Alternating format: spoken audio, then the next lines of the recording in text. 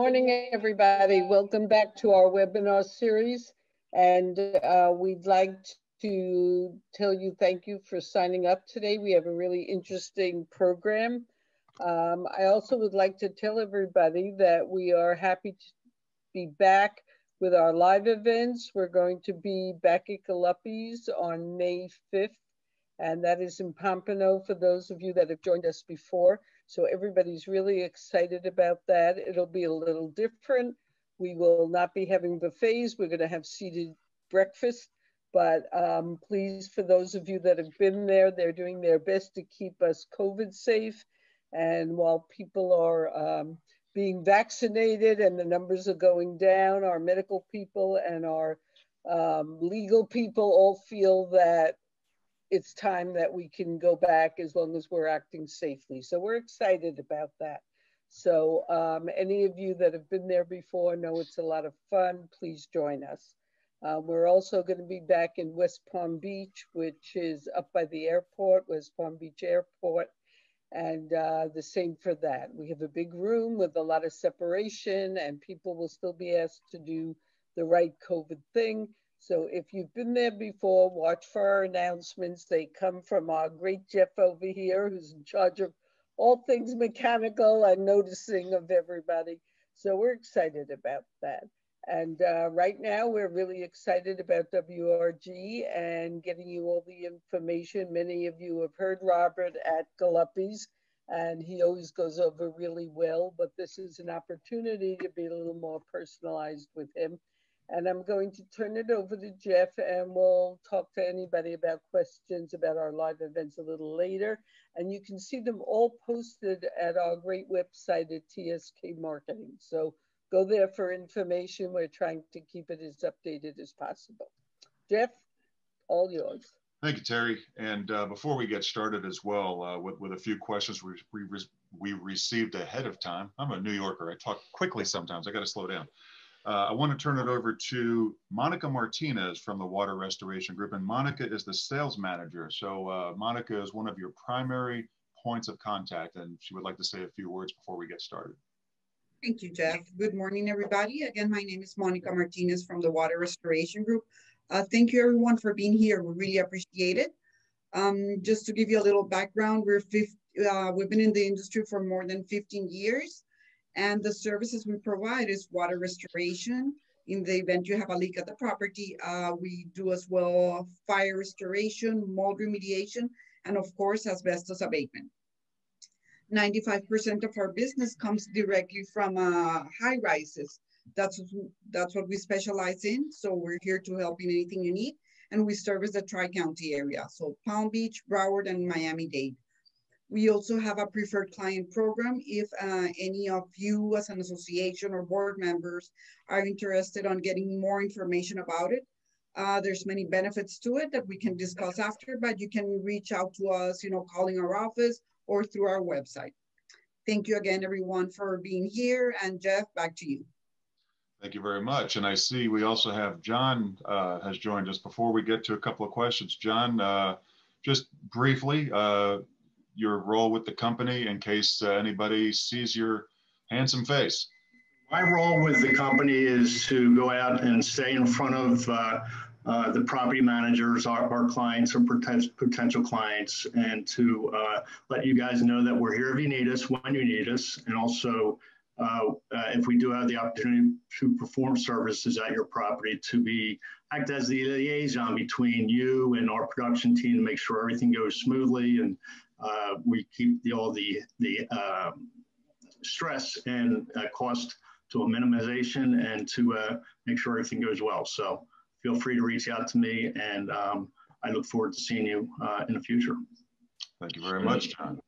Thank you very much. And now we're going to move on to our instructor for today. And Robert, if I butcher any of it's a laundry list here, a whole list of all these things you're certified with. So Robert Lozano, Vice President of Environmental Services. Did I get that correct, I hope? Vice President of yes, the Environmental Services of the Water Restoration Group. So fantastic. And certified with asbestos, mold, and COVID. Do I have that correct as well? That is correct. We do perform the trifecta of cleaning. We can also perform lead-based paint removal, which is a whole nother beast, a whole animal that we're not going to get into at this moment. But yes, environmental services is what we do. That's awesome stuff. And I know you guys are highly recommended. I've worked with you in the past, and you definitely will not be making a mistake by giving Water Restoration Group a chance. And again, as Terry mentioned, their information is available not only on their own website, but on tskmarketing.com. You can reach any one of our folks here today. Robert, before we get started with the CE program, we had a few questions that were sent in ahead of time, and I just want to get to real quick. One of them is, what is the process once you find out that there is a presence of asbestos in areas that are going to be impacted at the property, at the association? Very good question, Jeff. Generally, after a material has been identified to contain asbestos, we clearly defined what needs to be removed. The next procedure is, obviously, after signed contracts and an agreement. That would help. The important stuff too. We meet with the owners. We put a game plan together to see what phases they want done, how it's going to impact the facility, and then we notify the county. They are an important aspect. We are a regulated industry, so we have to notify the counties, give them advance notice, sometimes as far as 14 calendar days notice before we can start an asbestos abatement project. And once that's done, the clock starts ticking. We will arrive, perform the abatement work as per we had designed it with the owner and building engineer and with the county's blessing. After the abatement has been completed, there's post-removal air testing. When that's completed, we tear down our containment, remove the hazards, and turn the building over to the client so that the next phase of construction or renovation can begin. Well, you mentioned county, and a light bulb just went off in my head. Are there fines involved? What if the asbestos is not removed? Is there a timetable, anything like that that can get the association in hot water? Good question. Yes, you know, the reason for this class is because there's been a lack of awareness in regards to asbestos. Okay. And due to COVID and budget cuts, the counties have been lean when it comes to personnel, but they are ramping it up because the construction has been booming, and the first persons that they are retaining are enforcement, the enforcement division, and they're instructing them to go out into the fields, do dumpster diving, come across projects where they have construction, or they could stumble across it by looking at another type of engineering permit inspection and asbestos be discovered being removed improperly while they're adjacent to the area. And yes, the counties, the reality of it is a revenue stream for them. They aren't looking for professionals like ourselves who are doing the work properly. They're looking for the ones who aren't doing it properly. And again, not trying to scare anybody, but the fines is an absolute reality. Not only does it stop production, owners get fined, contractors get fined, and it's really, really a mess. And again, the purpose of this class was to educate people on how to avoid that, because it is completely avoidable. No doubt. And I'm looking at some of these other questions, and I have a strong feeling they're going to be covered in the course, so I'm going to skip a lot of them. But one more here that actually is quite intriguing to me. Who's responsible, as dangerous as it could be with the fines and this process you spoke about, whose responsibility is it to tell me if my facility even has asbestos? Like, how do they get started? That's another good question. And it's also, I'm not going to call it a slippery slope, but when it comes to environmental hazards, everybody's pointing fingers at each other. And this industry has actually been around since 1984. And so a lot of these things have been thought out. There are federal regulations, there are county regulations, there are state regulations, and a building facility is required to know if their building contains asbestos is in it or not. So the primary responsibility falls upon the facility owner. And if there's a condo board, well, then that covers under their umbrella. One of the tragic things that we find is, and again, the importance of conducting this class, is that building owners are not aware that their buildings have asbestos, whereas there are legal documents that are probably enclosed in that phone book of paperwork that you're signing either when you're buying a unit, renting a unit, or involving other business activities. Right. There's verbiage in there that states that, hey, your building may contain asbestos. We have actually asked building owners to first identify whether the buildings have asbestos, have an idea of where it's at, and then produce a brightly colored piece of paper that go in all contract documents and say, listen, your building or your unit may contain asbestos. And that's really the first step. So it's kind of like you don't know you broke a rule until you broke it. And we're trying to let people know that, hey, there's rules out there. Please follow them so that you can avoid this a potentially expensive and time-consuming situation. And throw COVID into the mix, it's just, it comes to a grinding halt. And well, we're not a country that stands still. We are not. And you mentioned COVID. As I'm coughing into my arm, I promise it's just allergies. Anyway, Robert, before we get started, I really don't think I'm going to touch upon these other few questions because they're going to be covered in the presentation. I love it. One day this stuff might be transmissible through the computer. I hope we don't get to that point. Oh my God. But before we get started, I want to mention too that in the most recent reminder email that everybody got to remind you to come to this webinar, at the bottom was a link to download and view the slides that Robert will use today. For those of you who did not yet do that, right now, if you go into the chat window, like I said, you can chat, but we can send messages to everybody listening. I'm putting the link for the presentation in there right now. So if you haven't already done so, you can go in there, click on it, and follow along with Robert. And with that said, Robert, screen sharing abilities are enabled. The floor is yours. I'm going to hide my face and on with the course. Yes, sir. Thank you very much, Jeff. All right, let me get this thing rocking and rolling. Boop. Boop. Why am I not screen sharing? Hold on, Jeff. Technical difficulties. No worries there. There we go. Is that it? Yes, sir. Just start it and we're good to go. Awesome, awesome, awesome. Let me minimize this thing. Again, thank you everybody for attending about this class. Jeff, Terry, you guys are awesome, and I really do appreciate you in participating and navigating and guiding this thing through. As I mentioned, I'm Robert Lozano, Florida licensed asbestos contractor, and asbestos. Why is it being mentioned now? And as I had mentioned earlier, that we've been noticing a lot of missteps and mistakes that have been occurring.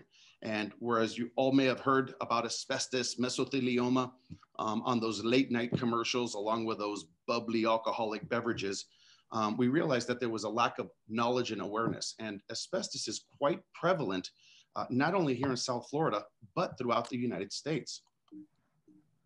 Oh, there we go.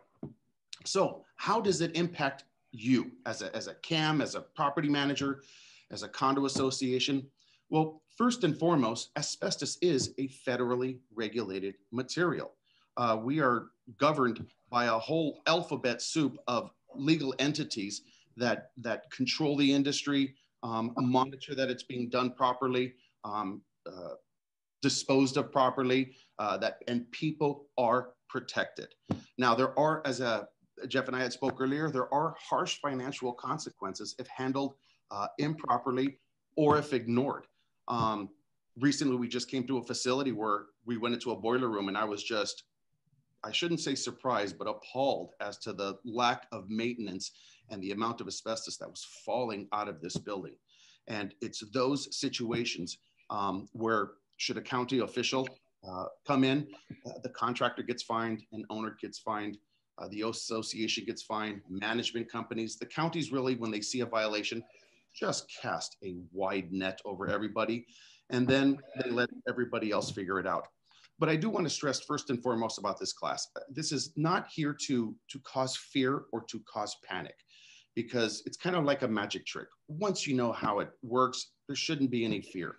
But what I am asking to do is please respect it.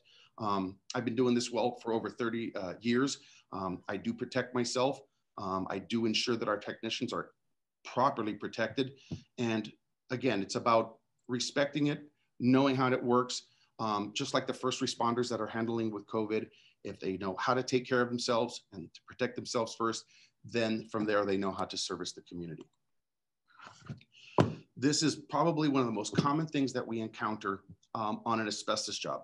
And the one thing that we are trying to avoid to start that cascading effect of the counties being involved, fines being implemented, projects being started, or projects being delayed. The job usually starts off as something relatively small and minor. And we always talk about the removing of wallpaper. The first thing that people want to do or now is renovations. An older building, they want to make some improvements to it. And, you know, wallpaper is kitschy, it's not popular anymore. So they want to go ahead and get that removed. And sure enough, and is common in most facilities that have wallpaper, when you remove the wallpaper, there's mold. Well, for whatever reason in the industry, and there's changes coming to that, and the counties are definitely taking notice, but people are addressing the mold issue and not addressing that there could be a potential asbestos issue, as asbestos was used quite liberally for many, many years. But after the wallpaper is removed, they'll come across some drywall, they'll notice some mold, so they'll just cut out the mold. Then they say, well, you know what? We've got cottage cheese holes or Swiss cheese holes all throughout this facility. Let's go ahead and remove the carpet, and let's remove the ceiling tiles, and we found floor tile in the lobbies that were initially installed and covered because that was unsightly at the time. And all of this, and people not realizing that any and all of these materials can contain asbestos. The wallpaper glue, the sheetrock, the drywall joint compound. And we recently came across a facility where this is where it started. And the contractor didn't need permits for any of this type of work. It was really just architectural finish type works. But however, he was disturbing the material. So county got involved, shut the project down, and it was just recently settled, maybe a year and a half ago, but it was just a nightmare of projects. But again, it just started off something so small. And generally that's how a dam flood occurs. It starts off with a small leak, and then before you know it, a dam has burst. Well, asbestos, what is it? A lot of people think that it's mold, or it's in a Chinese drywall. No, it couldn't be farther from the truth. Asbestos is actually a mineral, and it's been mined from the earth on an industrial scale for hundreds, if not thousands of years. The most common producers of asbestos during the time of installing it into building components was the United States, Canada, Africa, Russia. It was used extensively in World War II, post-World War II construction and building. Quite a bit of it was used there. It has been known since the times of antiquity, when people paused long enough from looking at the stars to looking at shiny objects on the ground. It was discovered that asbestos had this wonderful properties to it. Pliny the Elder had mentioned it, and this is going back thousands of years ago. It has been used extensively in the United States since the 1700s. And if any of you guys are history buffs, you'll know that the United States experienced an industrial revolution from the 1700s, 1800s, early 1900s. So it was used quite everywhere. And why was it so popular? It was a wonderful fireproofing material. Steel will actually melt at a lower temperature than asbestos. They found out it was a wonderful insulating material. If something was hot, it kept it hot. If it was cold, it kept it cold. And most importantly, it was very, very chemical resistance. So at the time, it truly was known as the miracle mineral. Many, many different components can contain asbestos. And just even after my illustrious career, I did manage to find that bowling balls had asbestos. There was a brake company who had dust that was generated from asbestos, like you would in your wood collection devices, and they were selling it to bowling ball companies. And there was actually a lawsuit where people were drilling holes for the finger holes, and they had contracted asbestos. So even after all these years of doing business, it still surprises me the amount of things where asbestos can be found. Now, out of all these 3,000 components where asbestos can be found, there's maybe a couple hundred that are found in our industry of residential, commercial, or schools. But most buildings before 1985 will contain asbestos.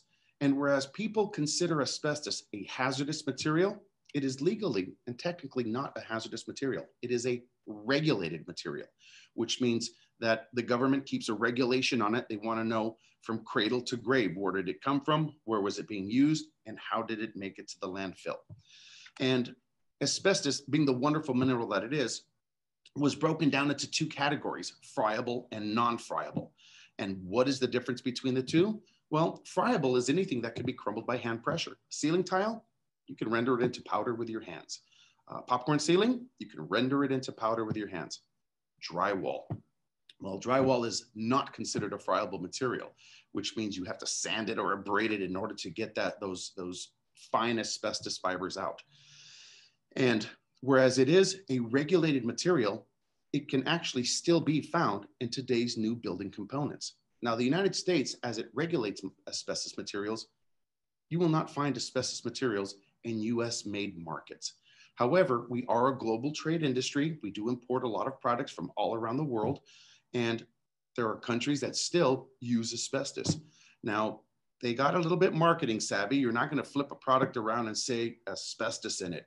It may say minerals or silicates or some other name, but it won't mention asbestos. But those materials can be found in asbestos. And whereas buildings built before 1985, there's a strong likelihood that it contains asbestos, the counties and the state government does require an asbestos survey for all buildings, regardless of the age, because you can still find asbestos product in today's components. Now, it isn't very common, but it does enter our construction stream. So to be on the safe side, the county has enacted everything.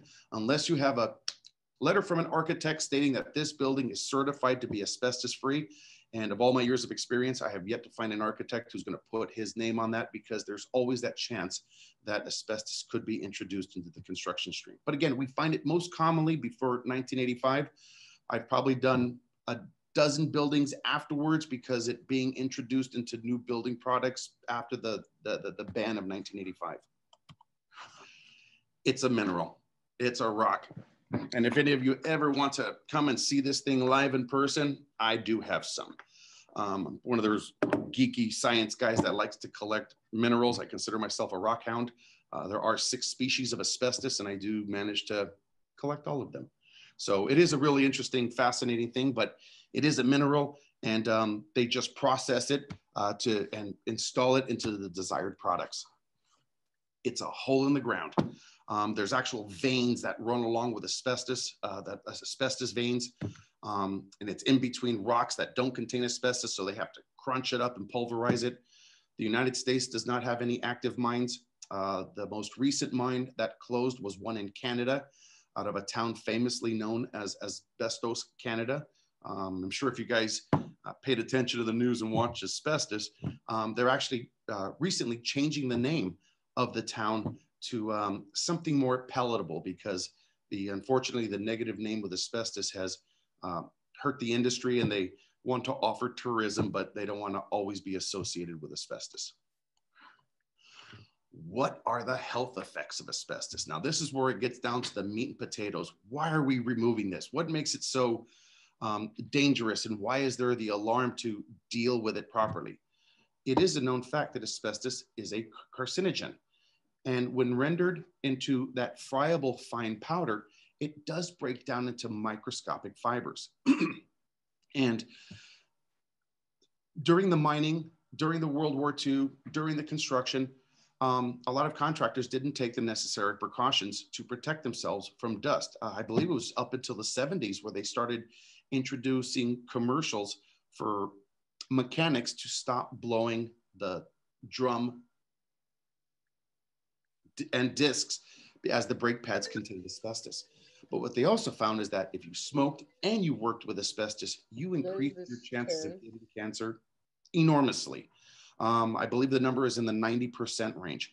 And if some of you are within the age category that I'm not, smoking was a quite popular thing. And I've seen many video footages of guys installing asbestos, cutting asbestos pipes with a cigarette dangling from their mouth. And unfortunately, those two was a dangerous mix. Asbestos does cause lung cancer. It does cause asbestosis. It is a respirable disease. And the most common one that we hear about is the mesothelioma in those late night commercials. And why did mesothelioma get all of the attention, because it is definitely the most lethal. If you have mesothelioma, from the time of exposure to the time of passing away is generally less than 2 years.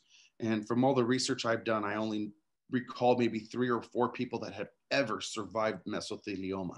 So those late night commercials, whereas they are drawing attention to the mesothelioma, that is the worst of the hazards. However, lung cancer and asbestosis are still not pleasurable things to deal with. With asbestos, there is a latency period. And what that means is from the time of exposure to the time of contracting an asbestos-related disease could be anywhere from 10 to 40 years. And sometimes I'll get that phone call, hey, I had a contractor remove the popcorn in my apartment, and we found out afterwards it has asbestos. What do we do? Should I get an attorney? And truth be told, there really isn't much that you can do right at this point. If you were to go out and reach an attorney, they would obviously take your money as retainage. And upon seeing a doctor, they would only recommend that you monitor it. So the suggestion would be maybe every year, take annual x-rays, take annual respiratory breathing capacity to ensure that it's not progressively getting worse. But you won't see any symptoms for 10 or 40 years. So unless you want to pay a retainage to an attorney for that period of time, it's really just a waiting game. And asbestos at one time did have the connotation and name, not only just from being a miracle mineral, but a ticking time bomb, because there's been evidences of exposure happening once and people contracting an asbestos-related disease. And there have been people that have worked in the industry for months, days, years. There really was no direct cause or the duration to the effect. There is no minimal limit of exposure that may contract an asbestos-related disease. So again, this is not about being fearful. It's about respecting it and keeping it at its distance. And hopefully, as we learned with COVID, 6 feet is good, 25 feet is better when it comes to asbestos that has been disturbed. What does asbestos do and how does it affect me? I'm going to jump to one more slide because this may have a much more impact of how asbestos fibers can affect your health. That large tube that you are seeing is a human hair. And those little tiny pieces are asbestos fibers that can be broken down. And it's those tiny fibers that can be inhaled. And ironically, those fibers can even be broken down smaller than this picture right here. It gets to the point where they actually need a transmission electron microscope, is which they use to look at atoms to identify asbestos material. So the asbestos can be broken down into such a tremendous powder. And that's why there is such great concern with the counties and the entities and the authoritative figures regarding asbestos, because once disturbed, it's the dust that gets you. It's the asbestos fibers that cause the health concerns. And they're just so tiny and so airborne and can be floated, it does cause those terrible health effects. And whereas this slide is showing mesothelioma, it's the same principle for asbestosis and lung cancer. Your body has a wonderful protective mechanism to protect itself from foreign objects, whether it be mold, dust, pollen, and larger asbestos fibers. And when those fibers are inhaled, your body will, through nasal hairs and through the cilia in the back of your throat, will prevent asbestos from entering your lungs. But asbestos fibers, being so tiny, will bypass those areas and they will get embedded into the lungs. And the body, being a wonderful piece of machinery that it is, will send out, your body will recognize, hey, this is a foreign object. We've got to do something about this. They will send white blood cells after it to remove this foreign body that's within your lungs. Well, since asbestos is non-digestible, impervious to chemicals, the body cannot digest it, nor can it remove it from the body. So the next best thing that the body's defense mechanism does is create white blood cells and create a scarring tissue over it to protect further irritation and to protect it from getting worse.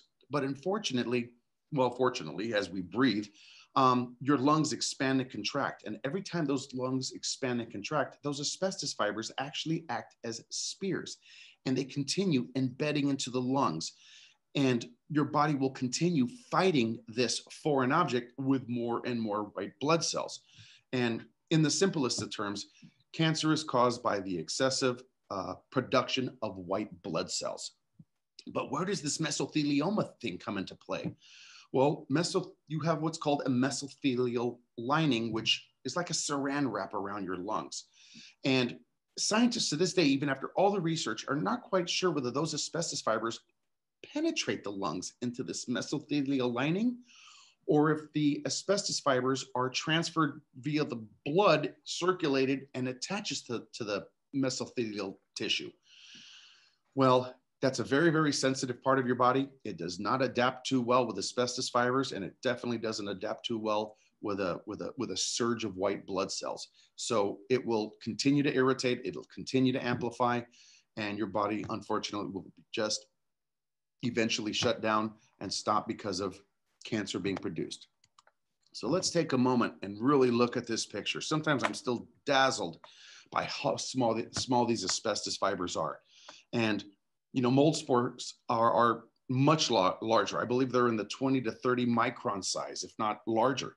So asbestos fibers are much, much smaller than mold. So when we go into these projects and people say, oh, I have mold, I'm concerned about that. The real hazard is the asbestos. So this is definitely something to keep on the radar and to be aware of.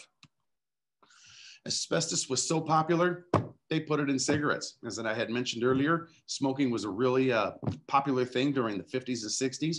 It was quite common to see it in cigarettes. I mean, to see it on TV shows, on movies, to see it advertised on commercials. But because cigarette manufacturers were so popular, they were trying to distinguish themselves from everybody else. And Kent was one of those cigarettes that they used it in the actual filter. And doctors were endorsing this type of cigarette as a healthier alternative. And not to be a Debbie Downer, but I have an associate of mine who passed away about 2 years ago of lung cancer. And this was his mother's favorite brand. So whereas this gentleman did not and was not a smoker, the secondhand smoke affected him. And unfortunately, tragic story. And you know, I've actually seen it personally, and it's not a pleasant thing.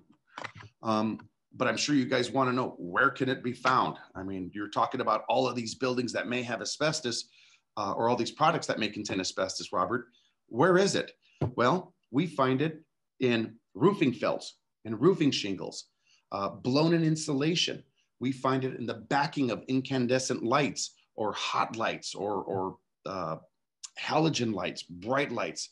We see it a lot in movie theaters where they have those bright lights shining that spotlight on you, and that asbestos paper in the back of it acts as an insulator from melting the metal behind it. They put it in the electrical cords. Anything that would be hot or cold, they actually used it in asbestos. And if any of you followed my LinkedIn page, I was recently discovered that in the movie The Wizard of Oz, in that very, very famous snow scene, as Dorothy and the Scarecrow and the Lion were prancing through the poppy fields and it began to snow and it woke her up from her slumber, they actually used 100% asbestos as artificial snow. They've used it in artificial fireplace logs, acoustical ceiling tiles. We see it a lot in Palm Beach on the second-story floors.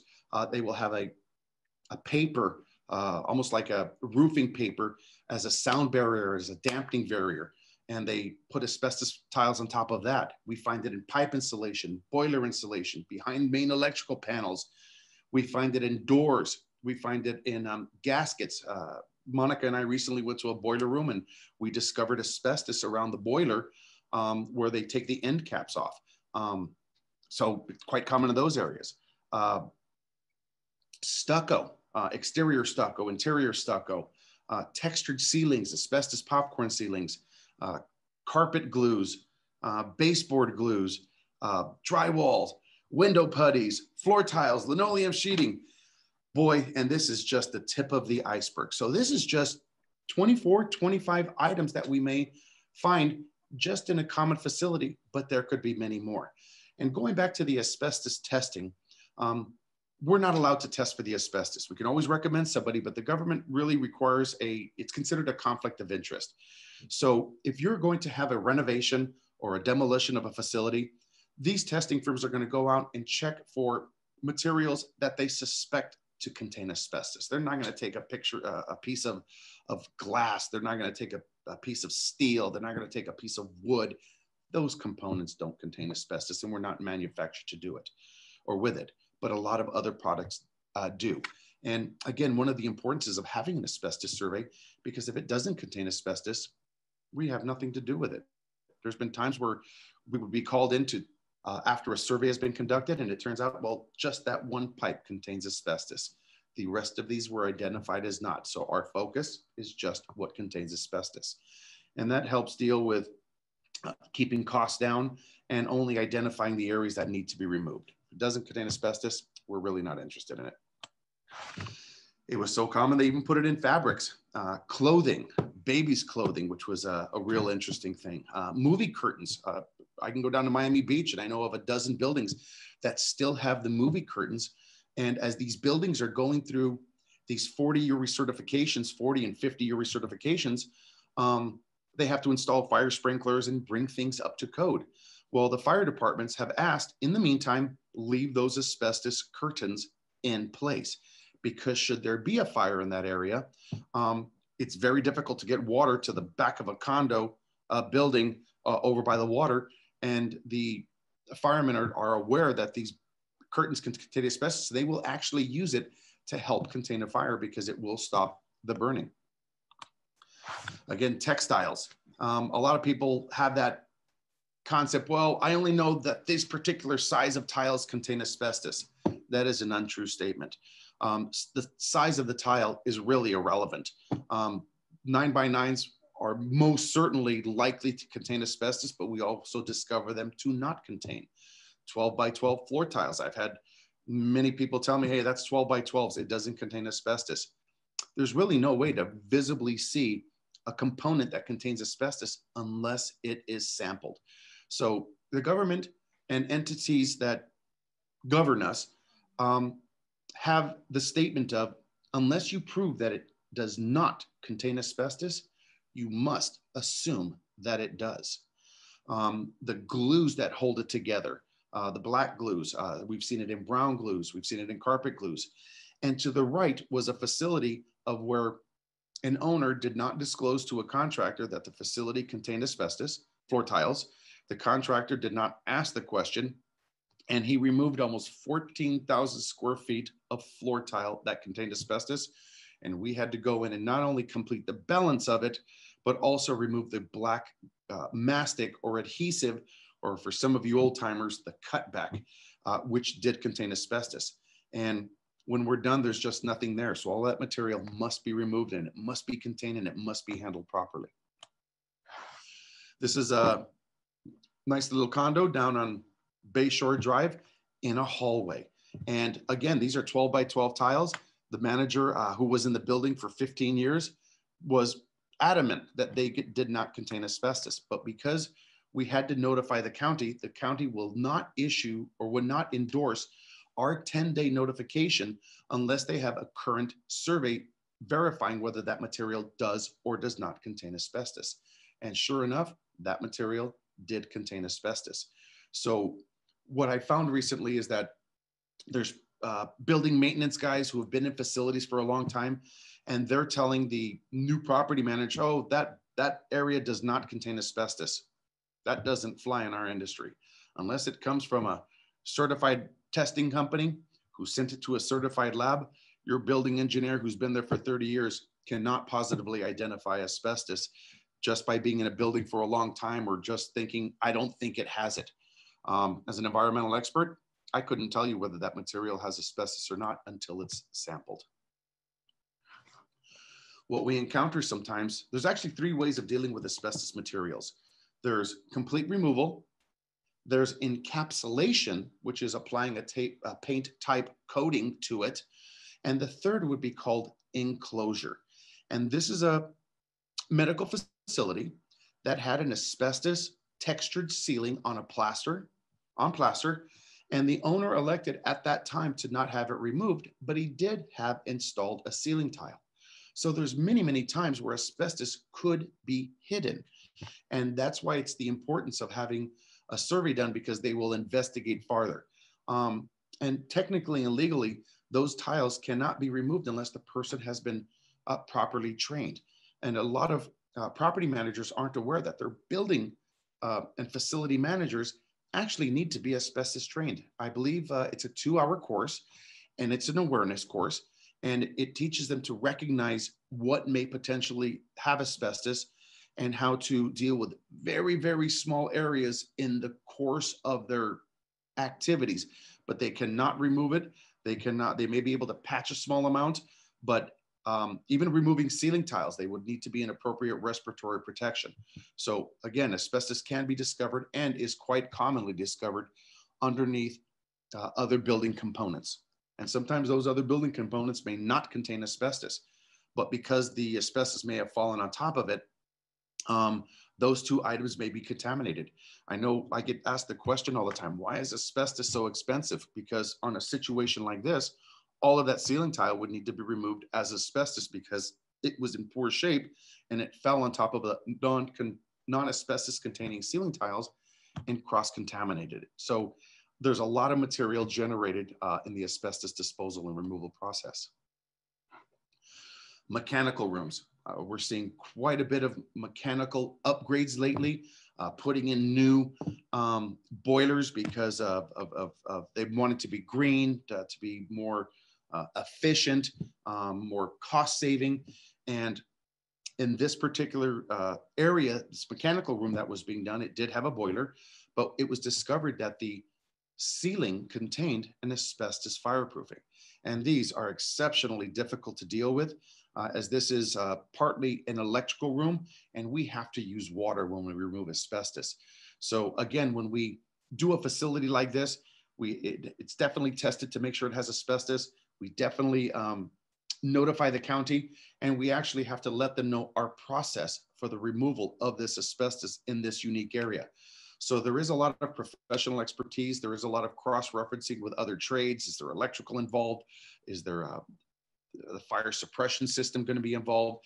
Can we shut down the hot generator while we're removing asbestos materials? It really is a proper planning is what achieves a properly removed project. And to think that a contractor can come in and just remove that in 2 days is a fallacy. There's a lot of plastic involved. There's planning involved. In order to do it right the first time, it needs to be engineered properly. This is something we also quite frequently is the duct mastic. And it's actually not the aluminum foil that contains the asbestos. It's the seams where they sealed it with a black tar type material. When we remove this type of material, we actually remove it all. It's not cost effective to just try to separate the black insulation from the fiberglass insulation. So we remove the entire component. Now to the lower left of that, because that has not been insulated with asbestos, we leave it alone. Now an owner may elect, hey, WRG, we want that removed while you're in the facility, but I wouldn't know in the future what their plans are. Are they planning on reusing it? And because it doesn't contain asbestos, it doesn't have to be removed. They may have their new HVAC contractor remove it because it's a non-asbestos material. We are what's considered at the spear point.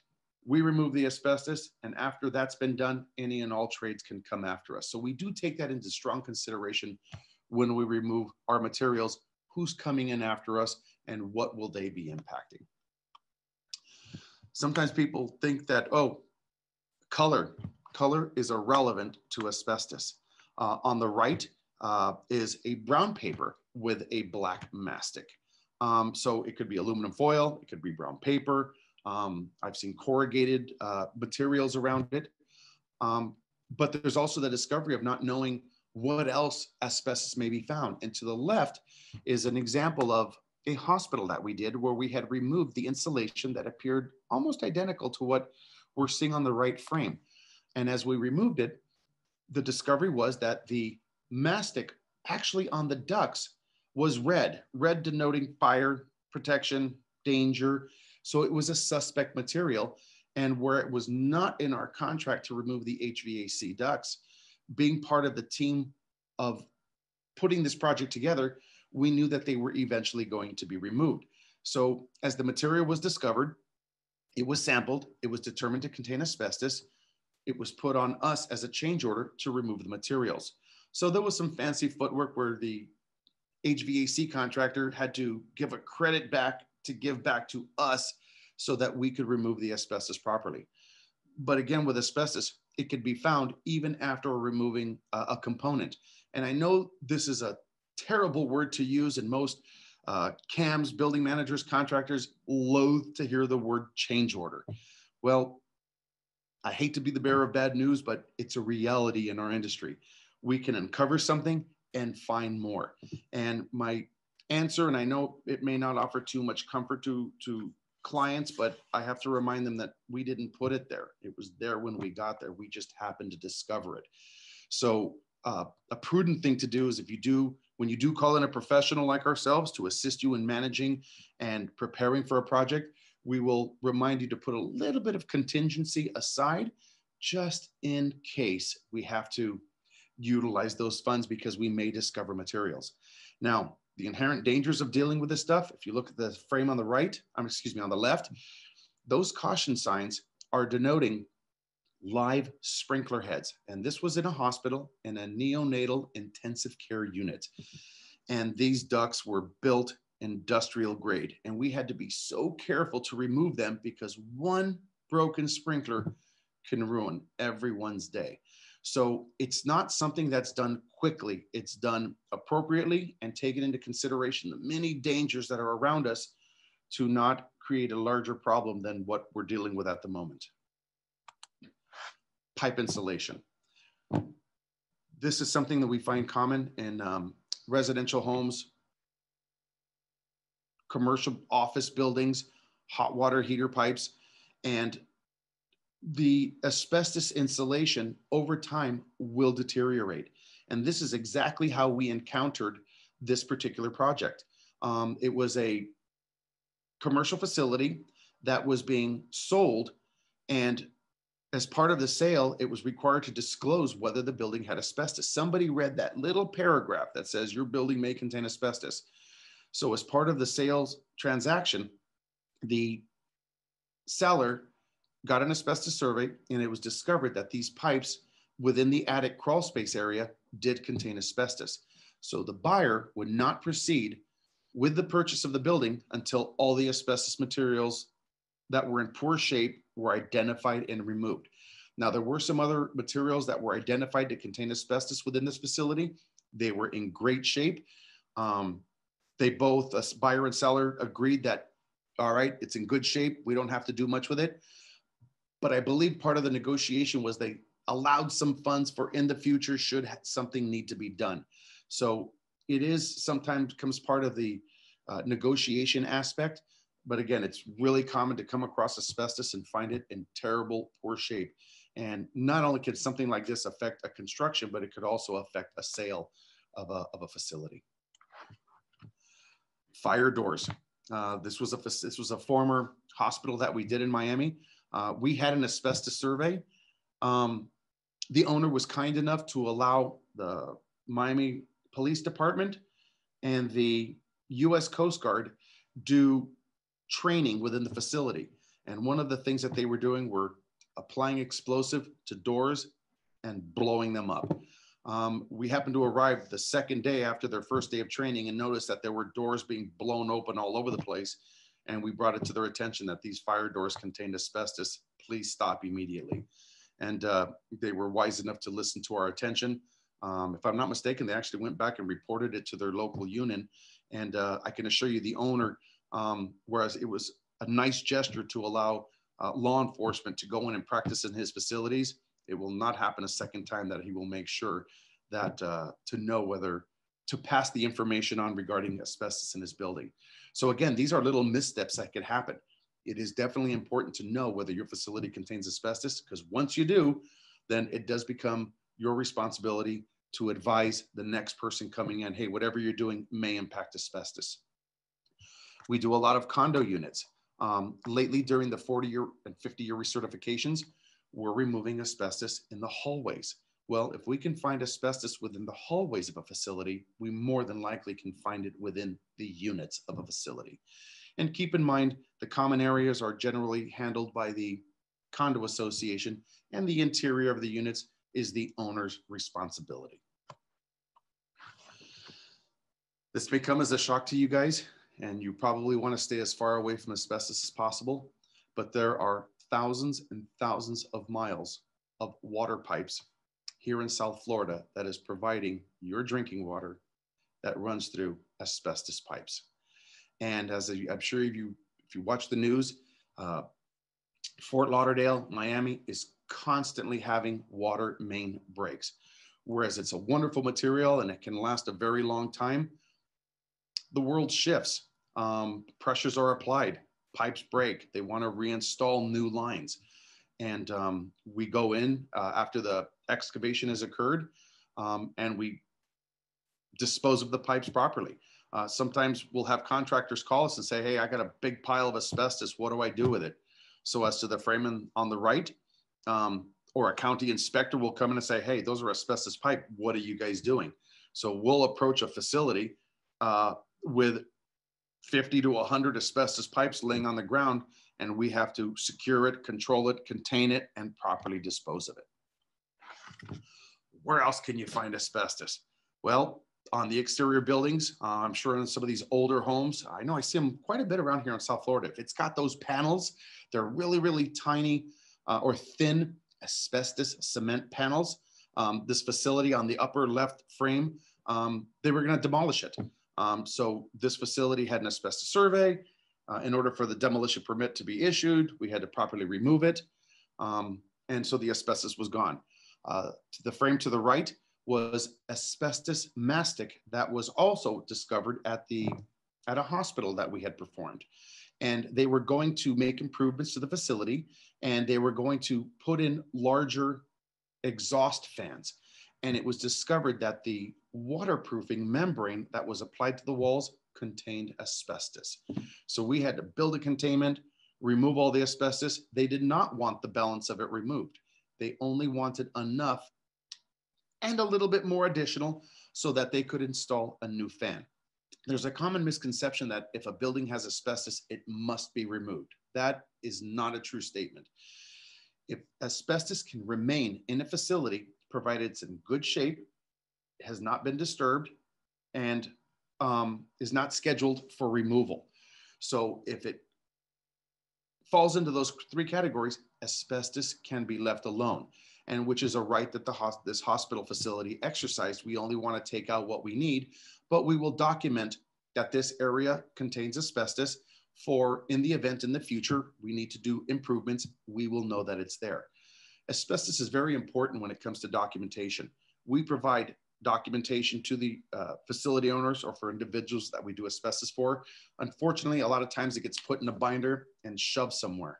It is required to have an O&M program, which goes to that first question, how do I know my building has asbestos? Well, you're required to have an O&M program, which means you're supposed to know where the asbestos is and keep documentation of where these materials are located and where they've been removed. It's a lot easier to go to that book and thumb through the pages and say, this area has already been abated because we already have documentation showing. Or, yes, we removed asbestos, but we only removed this half of the wall. Only this half needs to be done. Good documentation definitely facilitates and makes things easier. To the lower left is also a cement material. It's that corrugated material that's on that soffit area. I'm really hoping that at the end of this class that this is what's called a Baron-Meinhof effect, that if you hear something enough, you start seeing it everywhere. It's kind of like the Volkswagen Beetle. You know, once you see one and you start seeing the commercials, you start seeing them everywhere. Well, take a look at the world around you and you'll start noticing that there's more asbestos present than you would have thought. And again, these corrugated materials do contain asbestos. This facility is scheduled to be demoed, so that material will need to be removed and properly disposed of. When we find asbestos, what do we got to do with it? Well, we have to install containments. We have to install decontamination chambers. We have to install appropriate signage to keep people away from us. Unfortunately, in our industry, we're considered an attractive nuisance. As soon as you put up a do not enter sign, this area contains asbestos, there's two types of people, those that run from it and those that run like a moth to a light bulb to it because of their inherent curiosity. And we always have to be vigilant to keep people out of our work area. We do expand our boundaries a little bit more so that, you know, you keep your distance. We just don't, it's happened on more than one occasion where people just want to know what it is and they will breach our containment, go into the work area. And I know more than once in my illustrious career, I found people walking around containments just in awe and amazement of this fascinating thing that is occurring. So after a violent struggle, we throw them out. But we do install a lot of plastic. We do contain the areas. We do have to use what's called negative air. We do have to use HEPA machines. So it is a well-controlled, well-regulated work area. We could actually be doing abatement in one office, and right next door, we could have people working adjacent to it. Because we're monitored and controlled, and we do get site visits from the county, we do have air testing that does occur while we're doing our work. It's really, really regulated, and it's actually quite safe to be on the other side of the area. Sometimes we come across where owners don't want people around them to know that abatement is going on. We understand that. But we also have to comply with the law and have to let people know this is a hard boundary. You cannot come into this area. And sometimes by mentioning, hey, we are doing asbestos removal, you're well taken care of, protective, you'll be fine as long as you don't come into our work area. We do try to avoid panic, and it's okay to talk about this. Again, we want to remove the fear from it, and we do want to bring the education and knowledge to it and to see how it works. Because once you understand it, it's an understandable process. This is one of those facilities of where it all began. And this one picture exhibits the entire reason why we are here, the education of a misstep. And this is that facility where a contractor went in, removed the wallpaper, cut out drywall, scraped the popcorn ceiling. And this picture is before we got to the facility, or before we started our work, and before the county got involved. I just so happened to be visiting another area, went up there and saw this, and be still my beating heart. We tried to let them know, hey, this is not cool, you know, and unfortunately I was viewed as a fear monger, and that it's not really a big deal. But it wasn't me that called the county. It was another tenant who had experience with it in another facility. They called the county. The project was shut down because we were doing other work in other areas. We went in and completely abated it. But this was an absolutely unavoidable event. And probably for 6 weeks, there was finger pointing between the contractor, the condo association, the property manager of why weren't we made aware? And which is why the county says, not my circus, not my monkeys, y'all get a fine. And what they ended up eventually doing and how they settled the fine is they put it into a percentage category. All right, the building owner was responsible for 75% for not telling us. The property manager was 15% and the contractor was 10%, because all parties should have known that their facility contained asbestos. It's really sad, but the industry has gotten away from bringing awareness to it. People just wanted to hide it and not talk about it because, one, it's too expensive, or two, they don't want to create mass hysteria and panic. But the violations and the health concerns are much greater than talking about it. So again, the purpose of this is to educate and teach to avoid this simple misstep and lack of communication and lack of information. What is the one key source that we have to do when it comes with asbestos? There's no special chemical. There's no biocide. There's water. We keep it wet. And it's akin to broom sweeping a driveway. You broom sweep it, you can generate dust. But if you hose it down and wet it, you will keep that dust down.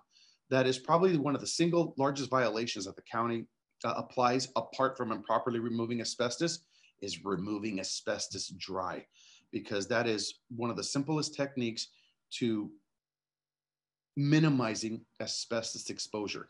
Now, we don't go in there as firemen. We're not trying to hose down the building. We're not trying to saturate the floors. We actually just mist the air. And if an airless sprayer without water is not within our containment, we could potentially get a fine.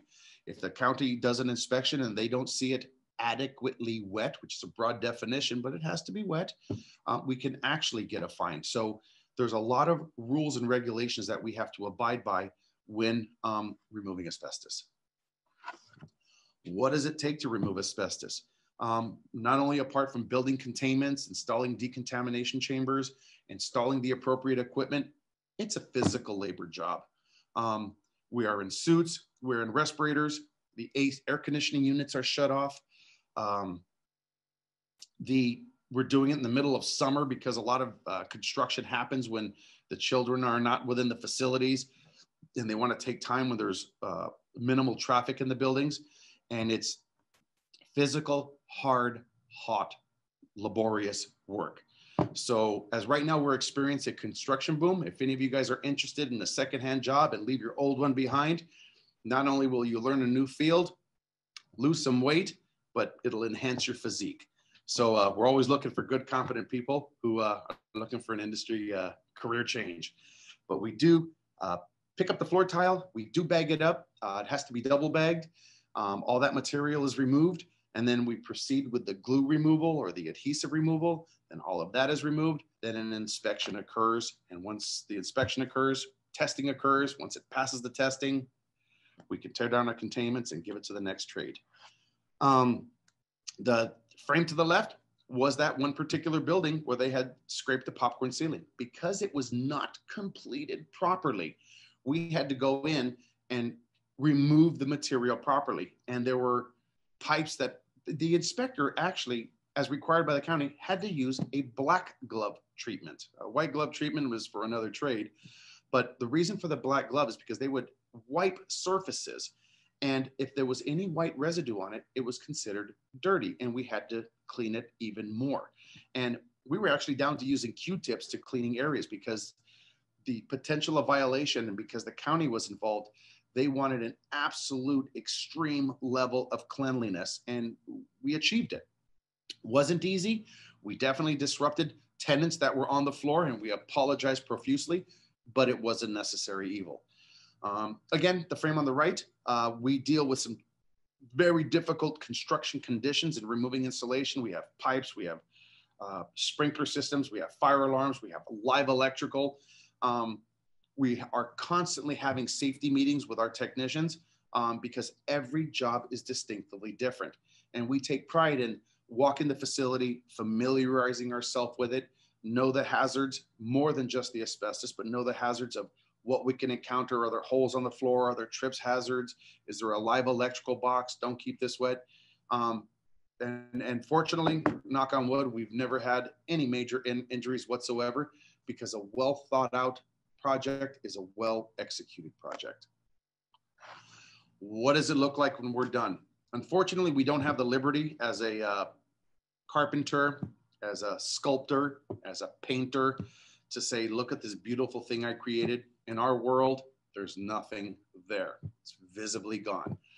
So the frames on the left, you would see we had removed some drywall sheetrock with an asbestos joint compound. There was some floor tiles. There was some adhesive. It was removed in its entirety. On the right was a popcorn ceiling that we had done in a condominium. The popcorn was removed and we left a bare concrete deck. And the beauty of what it is when we're done, and it should be required from your contractor should you choose not to use it, but we know that's not going to be the case. You want closeout documentation. You want paperwork that shows that there was a licensed contractor performing the work. They're writing a closeout letter stating that they removed the asbestos materials, that it was handled properly, it was disposed of properly, and that the areas are now ready for reconstruction. As part of our closeout paperwork, we provide waste manifests to show that the material ended up at a landfill and not behind some Publix or some daycare center where they found an open dumpster. I'm not kidding. It happens. We've seen some strange stuff in our world, and it's always a head shaker. But yes, there are people out there that do improperly remove asbestos. But with a proper consulting firm identifying the asbestos, good teamwork, proper planning, proper abatement, proper documentation, the liability is significantly, if not completely, reduced. So proper removal, proper documentation. And again, please keep that documentation with you at all times. It's there, it's yours forever. We actually have to keep our documentation for 30 years. Why? Because of that latency period. So you could call us up for a project we did 15 years ago and we'll have the documentation to say that's exactly what we did. And I do get those phone calls from time to time. So again, when it's gone, there's nothing there. And we actually write a letter saying it's gone, please continue. What do you do should you encounter a suspected asbestos materials? Don't touch it. Leave it alone. Talk to somebody in a higher pay grade than you. Hey, we are now aware that this building may contain asbestos. You know, we all know. Since we're not impacting it, let's leave it alone. But should we do impact it through renovation or demolition or improvements, at least we know what we got and where it's at. Should it be disturbed accidentally, keep it wet, keep it covered. I know we see this often in our water restoration side, where ceiling tiles will fall from a building or sheetrock is saturated and flood cuts have to be performed in it, or another contractor may have came in and got to the work before us before they were thrown off the job site. Well, we have to identify that those materials contain asbestos. So we keep it wet, we cover it, we protect it until we know what's to be done next. And if you don't know if your building has asbestos, have it tested. It would really, really be ideal if you could have it tested before the emergency rather than afterwards, because that's a delay and which translates to cost. And there's nothing worse going to your association and asking for that special assessment. We are special, but we don't want to be that special. And that's definitely a conversation we don't enjoy being a part of when there's board members all screaming at each other and asking for money and why didn't we know? So again, the importance of having your facility tested beforehand.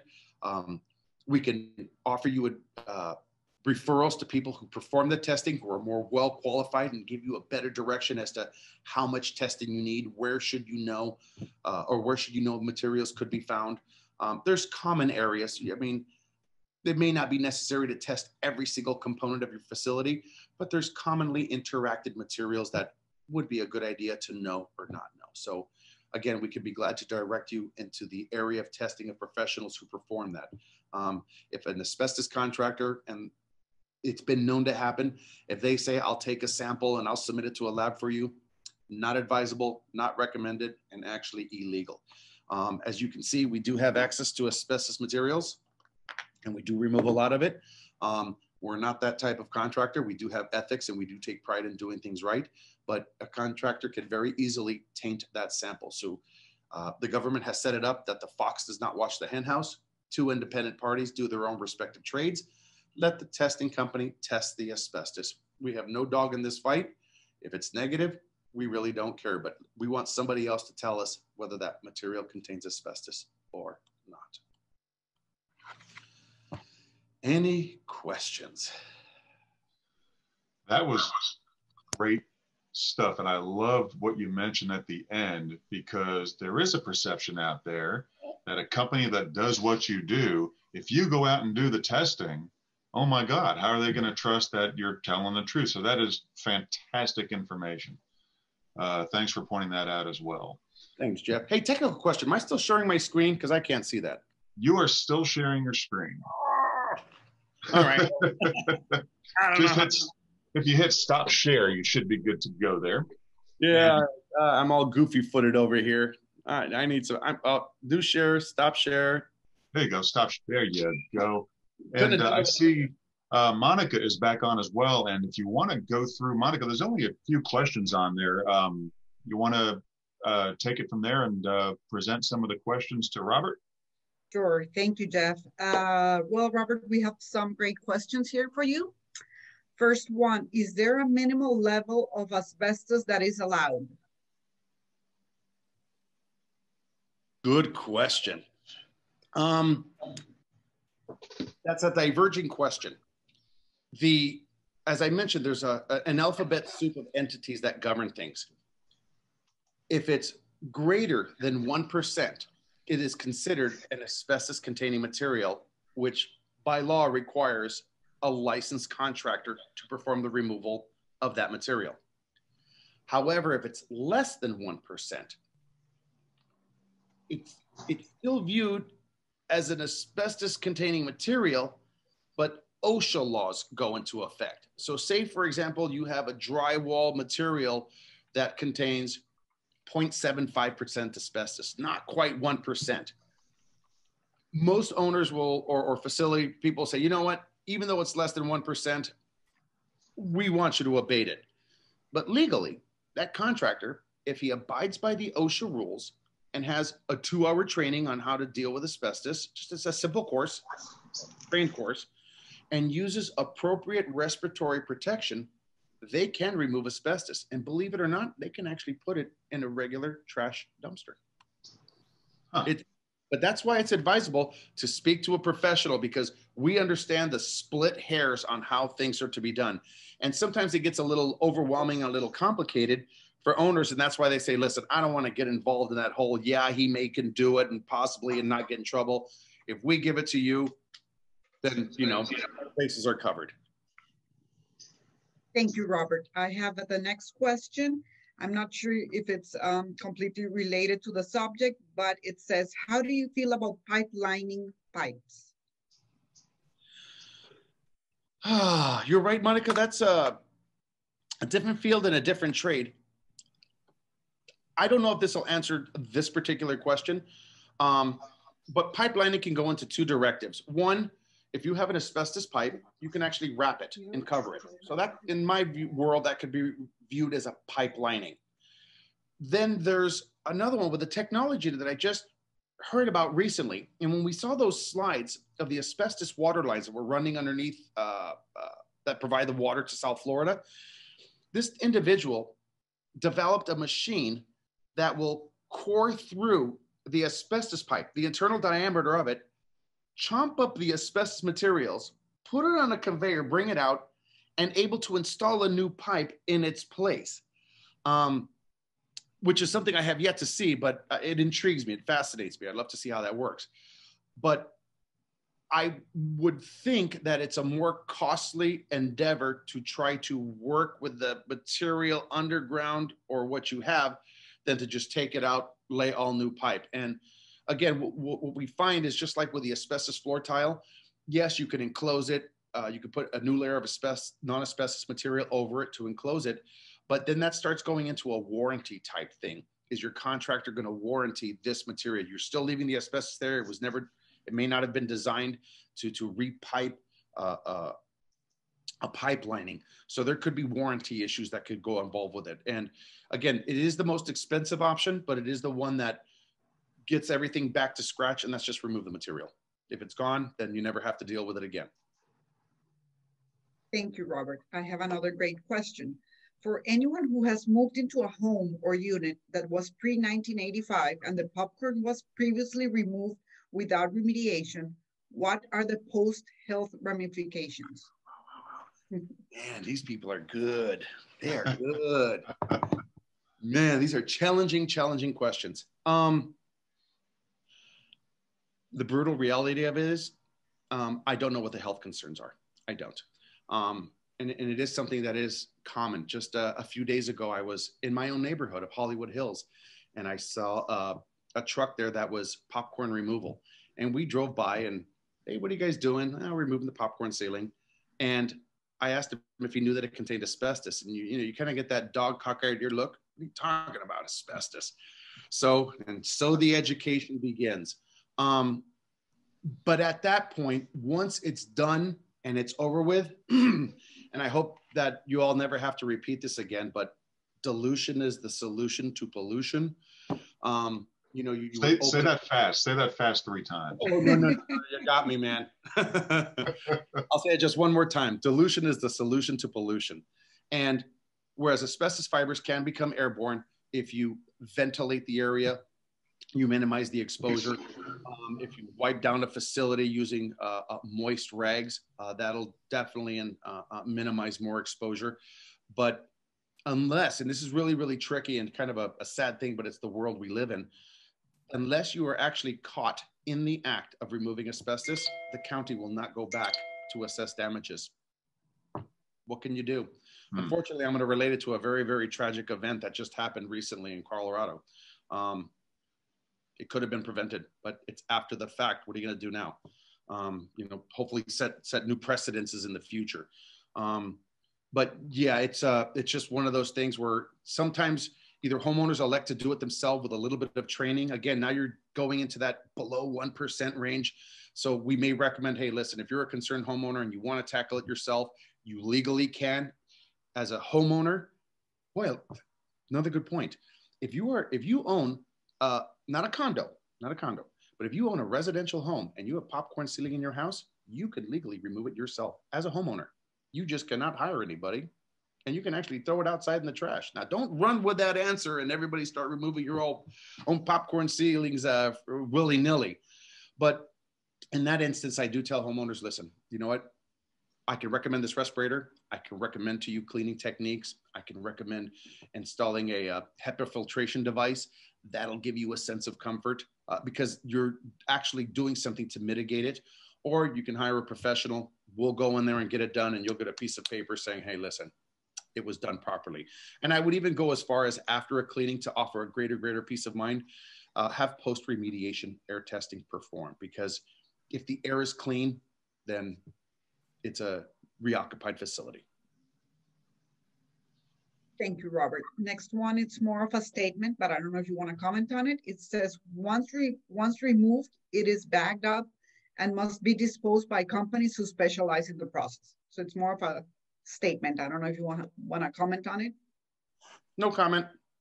No, it actually is what it is. Yes, once it's done, it's the documentation is there, and the project is complete. And you know, I know you guys probably don't want to hear this, but you won't see me again unless there's another event. One and done. And yes. Before you get to the next question, Monica, that somebody had a follow-up to the respirator that Robert, you mentioned earlier. The question was, what is the specific respirator you referred to, please, from Heidi? Do not use this. An N95, do not use that either. Those actually aren't designed for this type of materials. Without getting too technical, an N95 respirator stops 95% of all particles 0.3 microns in diameter. The appropriate respirator to use at a minimum is a half-face respirator with HEPA cartridges. And a HEPA cartridge will stop 99.97% of all particles 0.3 microns in diameter. And keep in mind, these filters were originally designed for clean rooms during in space manufacturing or satellite manufacturing or things we send up high in the sky. Really? Yes, sir. Absolutely. To this day, NASA uses them all over the place. Hospitals will use them in their clean rooms, the HEPA filters. So it has to, the bare basic minimum is a half-face respirator with HEPA cartridges. If it doesn't say that, you're only endangering yourself. Now, there is one more little caveat I want to add to that, because this is a great question. People go to Home Depot and buy those half-face respirators all the time. And unfortunately, people don't read labels of things. And on the label, if you read it, it will say, please seek medical advice before wearing that respirator. Because just because it fits and you can wear it doesn't necessarily mean your body has the capability of using a restricted breathing device. And our technicians actually annually have to have a medical surveillance to ensure that they can wear those respirators, because it is labored breathing. You're in a hot work environment for 8 hours a day, you know, sweating and slipping all over your face. If there's a weight gain of more than 10 pounds, they actually have to have it refit tested to make sure that it's fitting properly. You can't, Jeff, you couldn't wear a respirator because you have speckly things all over you. So you would actually have to be clean shaven. John, you could wear one. Terry, you could wear one. And Monica, I've seen you wear a few in my day. So yes. I couldn't play for the Yankees either. They make you shave your facial hair. So. Well, today I learned something new. So yes, and you can wear those type of respirators, but it would be advisable to educate yourself a little bit more on it. If it's a small minor thing, you know, and please make your own best decision. But at a minimum, it would need to be a half-face respirator with HEPA cartridges. Thank you, Robert. This was actually Heidi's original question, and I think you answered it already, but I don't want to ignore it, so I'm just going to read through it. Can an individual condo owner or HOA homeowner remove their own old popcorn or linoleum tile, providing they do it correctly with or without testing? I think you just answered that. No, but I'm going to elaborate. No, okay, great. If the law is very clear that there's a significant difference between single-family homes and multi-story facilities, multi-unit facilities. And if I'm going to do a residential home, it's a different requirement. But if you do anything with 4 or more units, you legally cannot do it. You must, by law, hire a licensed asbestos contractor. So whether you know it, again, going back to the point of testing, you need to know before you remove it, because if you remove it thinking it doesn't have asbestos, well, not only are you endangering yourself from a health factor and those around you, but you're also creating a violation and improperly removing it, improperly disposing of it, and again, affecting those around you. So I would strongly recommend, if not strongly emphasize, if you are in a multi-unit facility, don't do it. Thank you, Robert. We have another one here. What about skimming a popcorn ceiling? And I tell you what, I've done my share of classes, and this is probably the one that has asked the most poignant and intelligent questions. So whoever signed these people up is doing a fantastic job. This is a good group of people.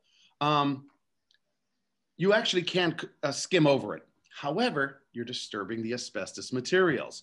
And there may be some trades that say we can do it and we won't involve in it. I'm sure the county would differ in their opinion as to who is qualified to do it. And I'll take it one step farther. When it does come to that encapsulation, sometimes on popcorn ceiling textures, rather than removing it or rather than putting in some sort of enclosure, they will paint it, which is legally accepted. But what needs to be taken into consideration is, can a painting company do it? Yes, providing they don't disturb the material and providing they're aware that the added weight of the paint is not going to delaminate the asbestos materials from falling. But skimming is an actual touching, impacting, disturbing. That is a very, very slippery slope. And, it's ultimately the building owner's decision. We don't generally do that for a living, but if you're going to go that far, you might as well just remove it and start from scratch. Again, it's removing the hazard. But if they're not qualified and they don't have the proper education and use the right tools, yes, and I'm sure a skimming contractor can do it, but they have to be in compliance with these rules and regulations, because if they're not, the liability falls right back on the person who retained their services. Thank you, Robert. And we have one last great question. It says, is this usually covered by homeowners insurance? The asbestos abatement? The short answer, no.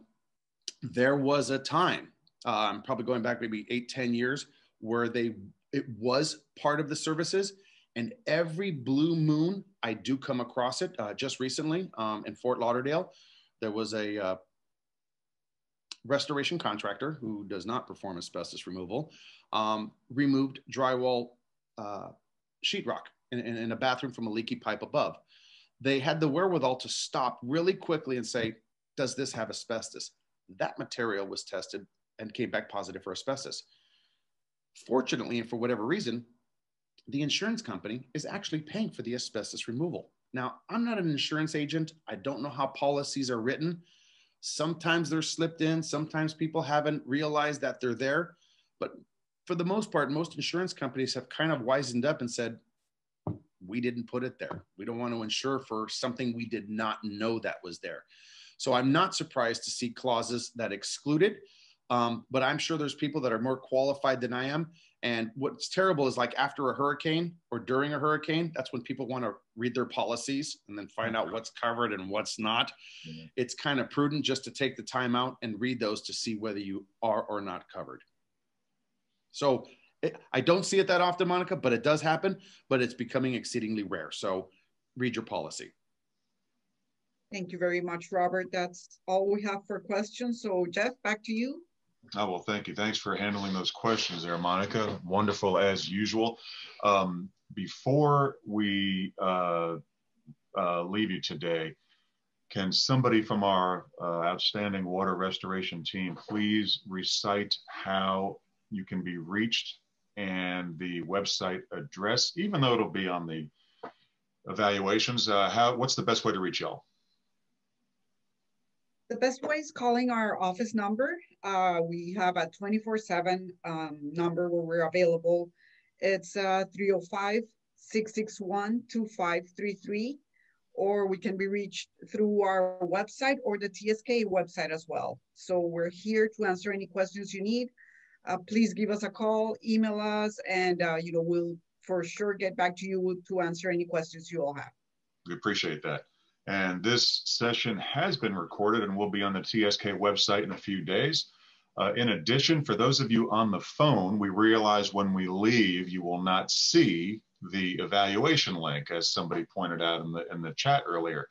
So, but we have that covered as well. We placed the evaluation link in the chat window for those of you who want to do that now. But for those of you on the phone, tomorrow at about this time, maybe about an hour before this time, you'll receive a follow-up email. All attendees will receive a follow-up email thanking you for attending, but it will also have the link for the evaluation if you haven't already done so, and it will also have the link to download the course materials that Robert shared today if you wish to retain those as well.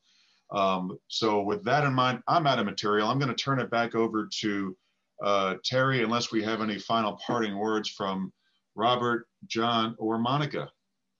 I do, and I'm actually impressed with the technical questions that came in, and I appreciate when people don't have a fear to ask things that they really don't know about. And again, we're really here to assist. We're it's about just getting the word out there so that you're knowledgeable, and knowledge is something you can take with you anywhere. So please, I implore you not to be afraid to ask questions. There's really no such thing as a dumb question, and I'm so passionate about it, and I know I'm an oddball that I love my career. I really enjoy doing what I do. And to speak to people with comfort and kindness and at an educating way that they can understand, it is truly our pleasure. So no question too difficult, too rough. We're here to assist. Well, thank you. Thank you again. We appreciate all the questions, and we don't charge for answering questions. So please know we're here to answer anything you need, and not only related to asbestos, but if it's related to a water loss, mold, fire, rebuilds, we're here to. Thank you, everyone. Terry? Yeah, well, thank you. This was great. And I've heard Robert in person, and down in Galuppi's, you get John, who's down there being really quiet this morning, but he's not really quiet in the live active breakfast in the morning. And I just want to remind everybody that May 5th we'll be back at Galuppi's. These people are great. They've been with us for a long time, and they participate, and they're always happy to answer questions. And we really are happy to have them on the website. There's a lot of information about the company on the website, so go on, read about them, questions and answers. You can find a lot of that on the website too, Robert. And this whole presentation, what I find is I've heard Robert a couple of times, and now new things stick out that I don't remember hearing before, Robert. So I don't know if you've changed information, added new information, but some of it's been very eye-opening. And I've had a popcorn ceiling removed, and I didn't realize how much danger I was in with that popcorn ceiling. So we'll call about that. But thanks again, everybody. We hope you enjoyed this, and check out our live events on the website, and we'll see everybody in our next webinar. Thanks. All right. Thanks, everybody. Stay safe out there. See you next time. Bye-bye.